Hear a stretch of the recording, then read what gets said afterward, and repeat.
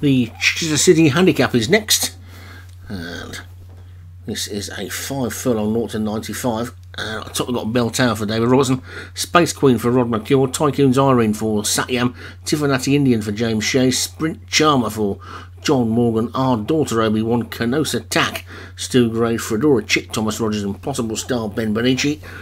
And 9 of them in this. John Morgan horse in a 0 to 95. That's got to be a banker, hasn't it? And they're ready to go. And away they go.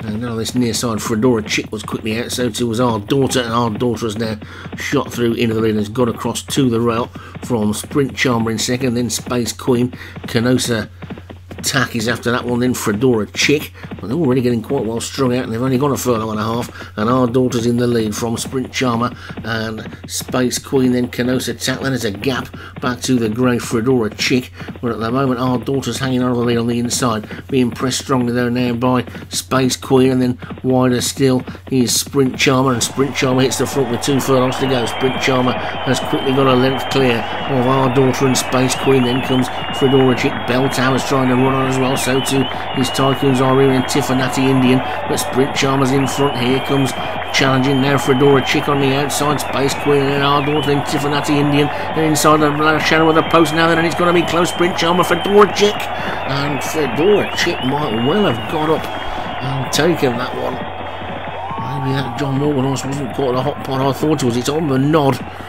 and it's dead heat. It's a dead heat. Sprint Charmer for John Morgan and Fredora Chick for Thomas Rogers have dead heated in the Chichester City Handicap, with Space Queen for Rod McCure back in third, Tiffany Indian for James Shea fourth, and Tycoon's Irene for Satyam back in fifth. I'll pass you over to Leon, who's going to take you through the rest of day 2.